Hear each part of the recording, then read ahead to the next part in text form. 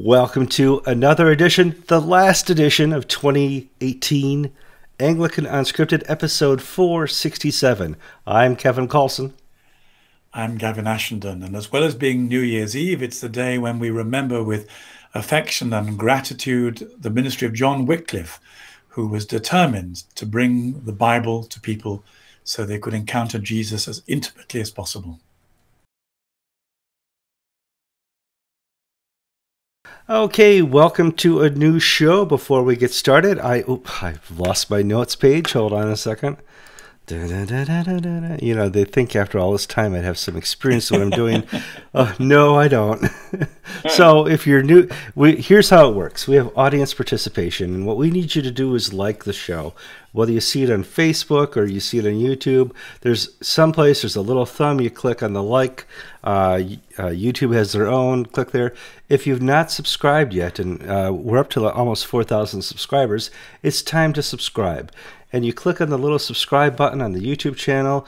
And if you want to get instantly notified of a new episode, you click on the bell and it will send you an email when there's a new episode out. We also have a podcast. If you look in the YouTube show notes, you'll see a link to our podcast. And best of all, we allow commenting.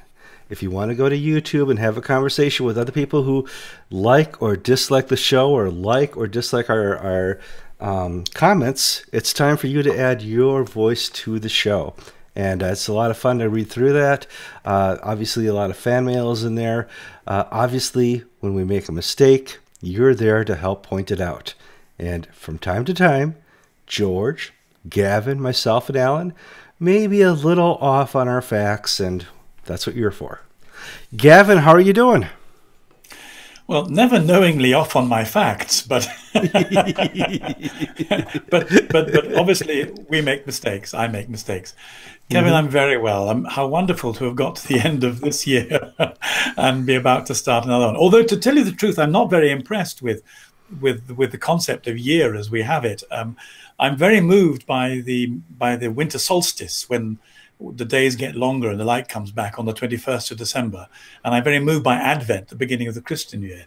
I don't find January the 31st terribly inspirational or moving. So for me, the two more cogent New Years are the astronomical or the geographical solstice one, or the Christian one. But I recognize lots of people think December the 31st matters, and so Happy New Year. Yeah.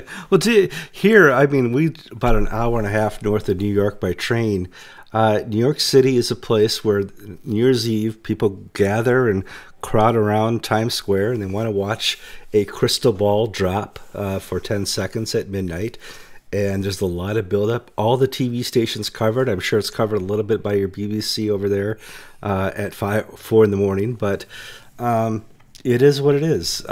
We as a species love new, love starting over, like the second chance thing. And that's the cool thing of Christianity, the ability to start over, to repent and say, I really screwed up. Tomorrow will be different. And, I'd like to suggest a way of coming at the new year for people who are not natural party animals. I remember my father in God, an abbot of a monastery called Crawley Down, whose name was Father Gregory, who was one of the toughest warriors for Christ you could ever meet. And I just wished I'd known in my 30s and 40s what a wise, powerful Christian he was. But he said one or two things that have stayed with me forever. And one of the ones was that as monks, one of the things they did was to enfold the darkness in prayer. So they would pray up to nightfall, and then they go to bed. Then they get up in the middle of the night and they pierce the darkness with prayer. They go to bed, and then they get up right at dawn and they'd enfold the darkness with prayer. And he said, that's one of the most important things we do, because we recognize that the darkness is not just a physical thing, but it stands for, that period of time when men and women come out and do things under the cover of darkness they wouldn't do in the daylight. And the response of Christians is not to party through the night. It's actually to hold it in prayer. So if you haven't decided what to do tonight, you might pray before you go to bed, and then pray when you wake up, and sandwich the darkness both of the night and also of the year with prayer, because I think we're called to do that more than we're called to drink and dance. I agree. And another thing we do as a creatures of a creator is we like to have resolutions. Yes. Every December 31st, you're either avoiding it or you're thinking about it. And the popular ones are I'll lose weight, or I'll watch less TV, or I'll read more books, or I'll pray more. For some of you can't be saying I'll go to church more because you already need to be going to church every Sunday for worship, and that's a necessity. But we have these resolutions we make up in our mind, and if you're take a little example, do you remember last year's resolutions? No. Because sometime in the second week of January, you forgot them, you avoided them, or you just broke them. And good chance to ask you, Gavin, what are your year's resolutions? I think I'd like to change the question a bit, Kevin. Sure, Always when you don't have a good answer, change the question. Yes. I think what I'd like to combine resolution with apprehension. What have I learned in this last year that I'd like to continue or to deepen? Because I think the difference is that New Year's resolutions are predicated on the idea we can make ourselves better, which is a form of Pelagianism. If you put apprehension to it, what have I apprehended? What can I continue? Then that's more Augustinian than Pelagius. And what it means is, Lord, what am I sorry for, and what do I need to improve for you and with you? I think the thing that's really struck me in this last year is prayer. I had no idea when I heard the whisper of the Spirit saying, put your sermons on the internet, and by the way, also put morning prayer on the internet. I had no idea what that would turn out to be. To my enormous surprise, I was sitting at home on on Christmas Eve, and I'm still not convinced about internet Eucharists for a whole load of reasons. But I felt very strongly the Lord was saying, "Yeah, you do midnight mass on the internet. Go, let's just go and do it." Kevin, I had nearly 700 people join in on that Facebook Live page, and I'm very hesitant to do this kind of things in case people see what a muddle I make of the altar, or what an inept sermon I give when I'm half asleep at 11:30 at night.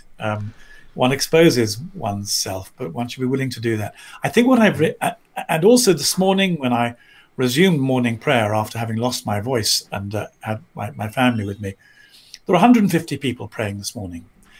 I think the thing I've learned is there is a power in doing the office. I've always known this, but doing the office out loud. One of my theological questions is there any oxygen in heaven? Because and the reason for asking that is it's only oxygen around the earth that allows singing and noise to carry. So in terms of physics, we need this oxygen. Without oxygen, you can't sing or speak. It doesn't get heard. So I'm sure there's a scientist's answer to this. But I've become more and more aware that by speaking the gospel out loud, speaking our prayers out loud, doing the liturgy out loud, there is a power and a resonance to it that sitting down, doing it under your breath in a chair doesn't quite have.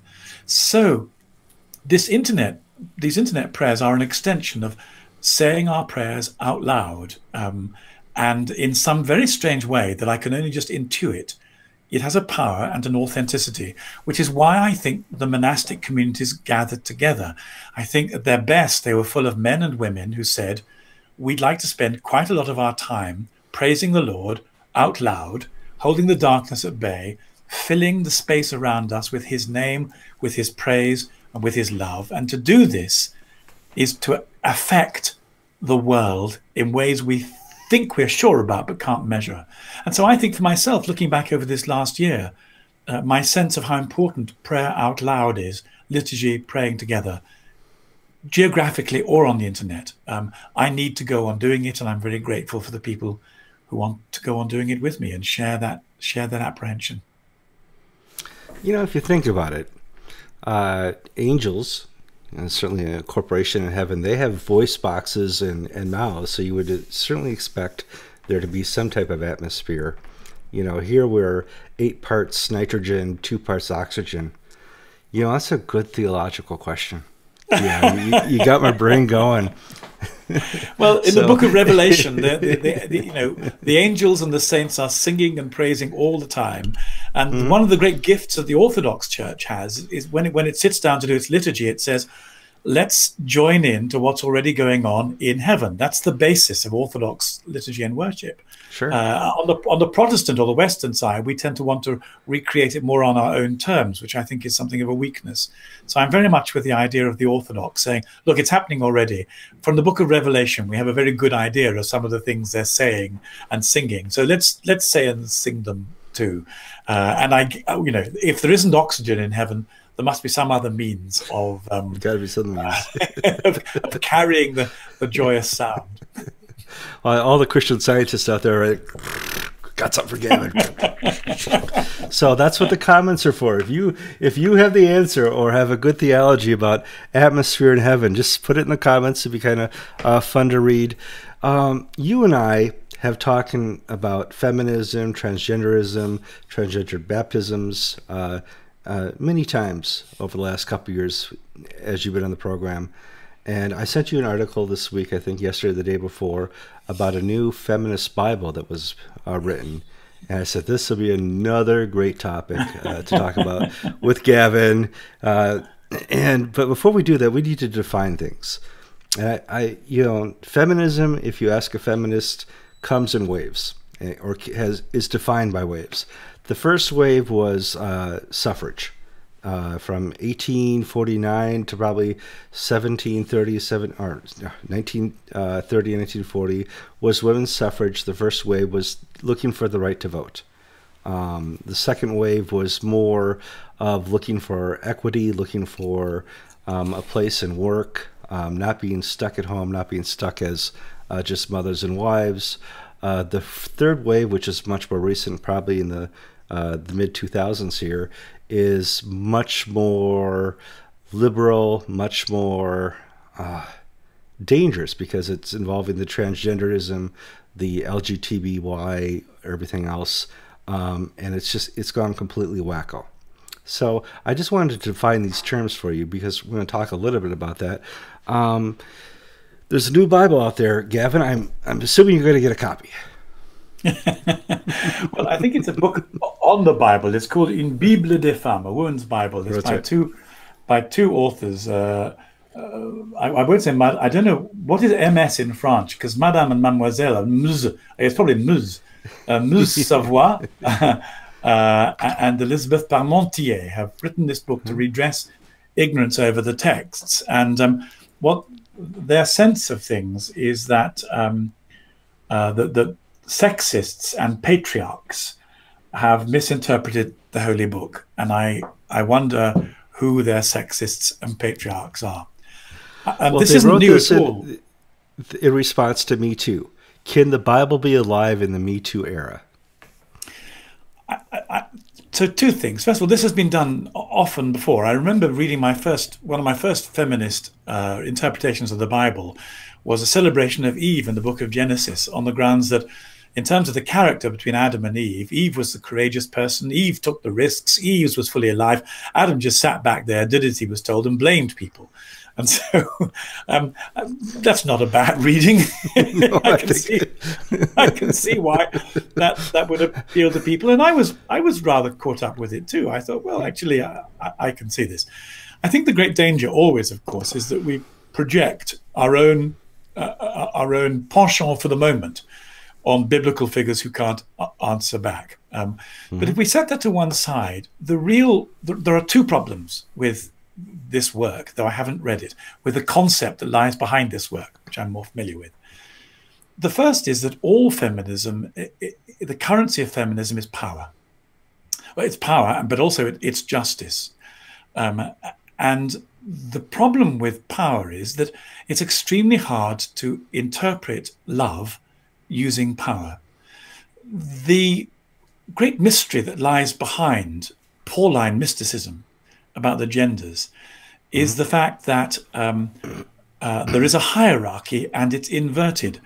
Jordan Peterson's very good on hierarchies. He in secular terms, he says, wherever you have values, you're going to have a hierarchy, because you're always going to say this is A is more important than B, and we're going to invest more into A because it's so important. And then he quite rightly says that the danger with hierarchies and competence is that they become flawed and uncaring, and the work of the left is to interact with the competent hierarchical part of society to pick up the casualties. Now, politically, that's a very good analysis. Of course, within Christianity, what we have is we have a hierarchy of love, not of power.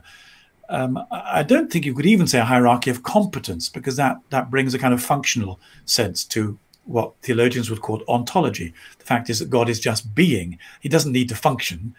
He just is. But what you have in the hierarchy of the Holy Trinity is an inverted hierarchy where the humility and love is as valuable as power and majesty. I mean, that's the glorious thing about Christianity. And so you will always have power, majesty, and responsibility, which is perhaps the Father. And you will always have humility and service and even suffering, which is the Son, and the Spirit being the go-between who joins them together, one God. Now, how do you take love and interpret it using the language of power? You just can't. It's oil and water. It's hard enough for many people to understand the mystery that's within Christianity of this self-giving hierarchy defended by love. You can't do it if you're not a Christian, and you certainly can't do it if you're a feminist. And the reason you can't do it as a feminist is because you're bringing a prior value to your worldview, which is a filter which lets through power relations and blocks off other stuff. Now, if you examine Christianity in terms of power relations, you'll see a great deal of abuse, because human beings are flawed. We abuse each other all the time. We speak badly of each other. Sometimes we throw our weight around when we shouldn't. We're careless with one another. It's not hard to see the ways in which we fail, but we fail because we're sinners. Some men are prone to fail physically. Sometimes they're more sexually fallible and violently fallible. Some women, note I say some, not all, are prone to fail psychologically. Girls' schools contain a capacity for being horrible about each other in ways that are sophisticated beyond imagining to boys, who just tend to lash out. So we have different ways of failing. But I think the answer to human failure is not to categorize it along gender terms, but to see it instead as the failure of humanity. The moment you categorize it in gender terms, particularly in terms of power, you then lose the mystery of self-giving love. So my problem with the feminist Bible is that whilst they say feminism is not incompatible with Christianity, any philosophy based on power and the redistribution of power between different parties is not going to get the faith. Now, they say that we're aware in human history that some men have majored on wives submit to your husbands and have completely forgotten husbands love your wives as Christ loved the church. This is true. It certainly may be true, but that's not an argument against patriarchy. That's an argument for reading the Bible. And reading all of the Bible. They also say that, you know, Mary Magdalene has been described as a fallen woman and a harlot, and she's been over-sexualized. Well, I dare say that some parts of the church have been over-prone to overreact against sexualization, but actually, when you read the Bible itself is very even-handed about gender. Mary and John the Baptist. John the Baptist is hugely important, but you know, Mary is the Theotokos. She is the bearer of Emmanuel. Mary Magdalene is one of the most influential and important disciples, and of course has the encounter with the risen Christ. Now, there's nothing wrong with the Bible.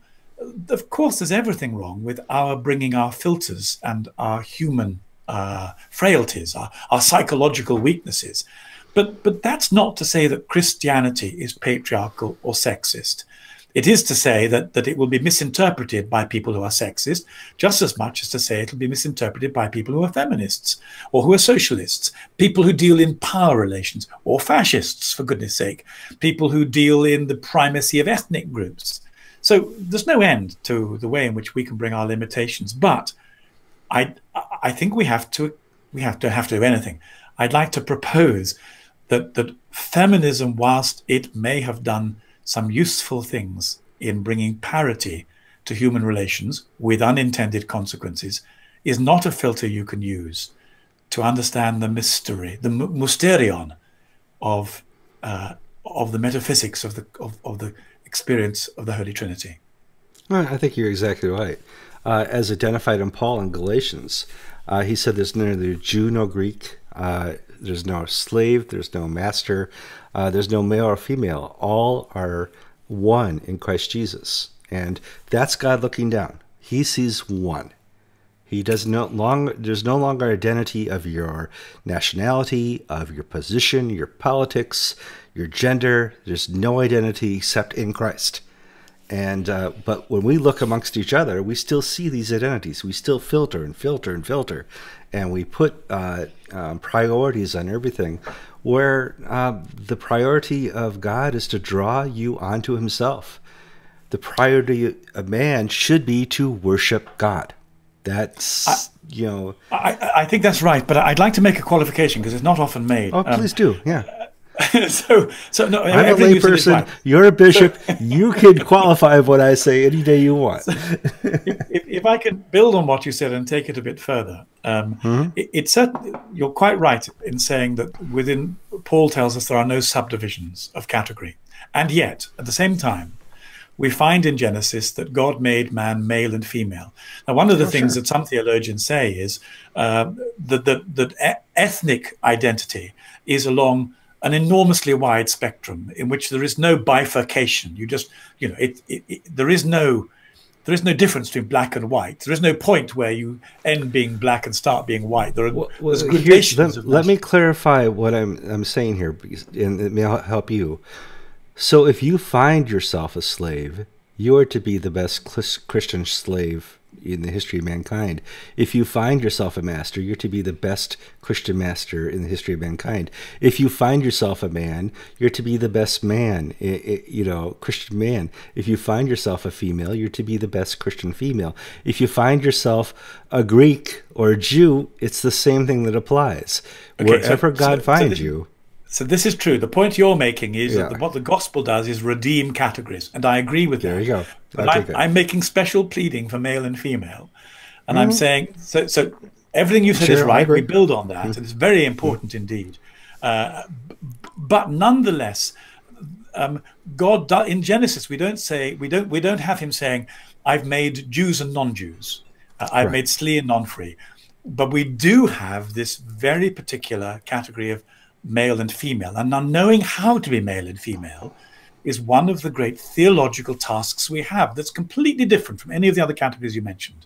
And there, it's no surprise in a way that it gets turned against us by spiritual malignity and becomes a source of difficulty where it should be a blessing. So, for example, the great problem between Adam and Eve is, instead of being conjoined as male and female in the presence of God, what the fall does is it brings antipathy between men and women.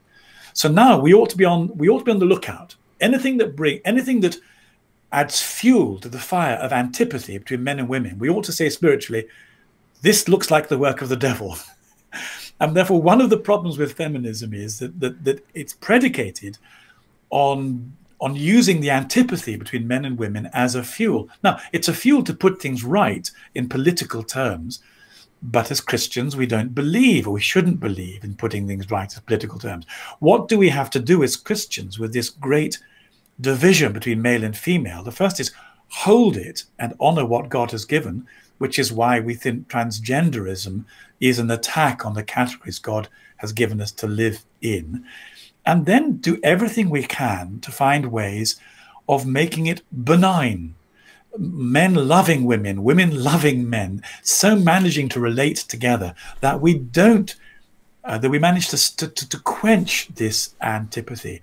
My great problem with feminism and the secular politics that arise out of the Me Too movement is that they all build on heightening the antipathy. And somehow as Christians, one of the things I think we've got to do theologically and spiritually is find a language and a means of expressing the capacity for men and women to so know who they are in God, that we can make it easier and better for each other to be Christian men and Christian women, Christian fathers, Christian mothers. That's the task. And I'm really afraid that I don't think feminism and sexual politics, including the Me Too movement, I don't think they help us spiritually. No, because they want to highlight our differences. And, you know, we need to highlight what brings us together, and that's Christ. And no, I agree with you that it's brought so much division, and it's kind of made the point now where, you know, slippery slope used to be a fallacy. You can't say slippery slope in any type of sentence because it doesn't make any sense, and it's just a fallacy, and you're being silly. Well, we've seen this slippery slope over the last dozen years with the gay culture, with the feminism culture, with the transgender culture. There's just no end anymore. And it really Kevin, has become a slippery slope. I know you're going to talk about this with George, and I don't want to tread on his ground. Sure. And he'll say more sensible things than I can if his past form is anything to go by. But nonetheless, you sent me this picture of the Bishop of Toronto, who is gay, marrying another man who is obviously gay, and being presided over by the suffragan Bishop of Niagara, who is a woman. And I don't want to be personal, but if you look at their three faces, I looked at their faces and I thought, this is not holiness. This is, well, I don't want to say what it is because I'd like to leave people to make up their own minds, but I hope you might be able to put the picture up now or when you're talking with George. I'd like to make a theological point, and that is to say that you could only have, so the symbolism of a woman bishop presiding over the marriage of these two homosexual men synthesizes the end of the slippery slope argument. In other words, feminism has brought to the church a series of values that says equality is the most important thing. Now, if you decide that people's identity is defined by their sexual longing, which is what it is the moment you call yourself gay, then one of the things that feminism will bring to the calling yourself gay is to say you must be treated equally to straight people. And that's why the ordination of women to the priesthood and the consequent consecration of women to the episcopate leads inevitably to the greater celebration of gay marriage because of the theological and philosophical categories that feminism carries with it. So I think it was perfect that they should have the woman Bishop of Niagara celebrate their marriage, because it's exactly this alliance of feminism and homosexuality working together that has defined what the church is becoming. And my great argument against Justin Welby is not because I feel a degree of personal antipathy, but because we know perfectly, this picture tells us what the Church of England is going to become. There is no way of stopping this progressive theological movement. The moment you accept feminism, the moment you accept equality, the moment you accept sexual identity as a Christian, you end up with the picture of the Bishop of Toronto marrying his homosexual partner under the aegis of a woman bishop. Now, we have to decide, is this what Christ came to do for his church? And if so, why has it taken us 2,000 years? It can't just be the technology of the pill that has so shaken up our gender relations. And if it can't possibly be that Jesus waited 2,000 years for the pill to be invented before he could launch his master plan of women bishops and gay marriage. What instead we have in the New Testament is a different way of understanding relationships between the genders, and a very clear way of understanding what sin does to sexual appetites in terms of same-sex sexual relations. So those are our two narratives. And I think I'm almost grateful. Grateful is the wrong word. I see this photograph and this picture of being a very clear sign of the perversion of the church. And one of the things we're trying to do is not in a sexist or a reactionary or a chauvinist or a misogynist or a homophobic way. What we're trying to do is to purify the church. Apart from anything else, that image of the church, it doesn't grow. It's withering on the vine. For all that its proponents say, oh, but look, it's going to attract anyone who wants justice and equity and parity and care for the marginalized and the protection for the minorities. We will establish our social credentials amongst people who are agnostic. It hasn't had that effect. And therefore, I think that's a very good reason for going back to the scriptures and saying, this is a progressive experiment theologically that has got it wrong and spiritually just is bankrupt. Amen. Gavin, I am going to tell us we've hit 30 minutes. Oh, my word. I'm so sorry. No. And by the way, this is a great show. People don't know this, but you and I sat down on December 24th and recorded a show. And I had my Christmas cold. I was stuffed up. The throat was all full. I had a sore throat. I couldn't hear right. I kept hearing echoes and stuff like that. I hit all the wrong buttons, and we sat down for 20 minutes and we recorded no audio. We have lots of video, and I don't know what happened. I wasn't feeling well. So this time we record, I double-checked and triple-checked and double-checked that the audio is working and all the things here are bumping up and down. I'm going to take a quick picture just to show people what I see. Here's the picture. We're going to go a little over today. If you see that little green thing on the side, that's the audio. And that's how I know I'm recording video and audio. And I just never looked the other day. It is what it is. So we've hit 30 minutes. That's enough. Now, I'm recommending a New Year's resolution for all of our viewers. Watch more Unscripted. You can't go wrong there. Lose some weight. Pray more. Pray the daily office. You can't go wrong there at all. I'm Kevin Carlson. I'm Gavin Ashton, and you've been listening very patiently to episode 467 of Anglican Unscripted at the turn of the secular year.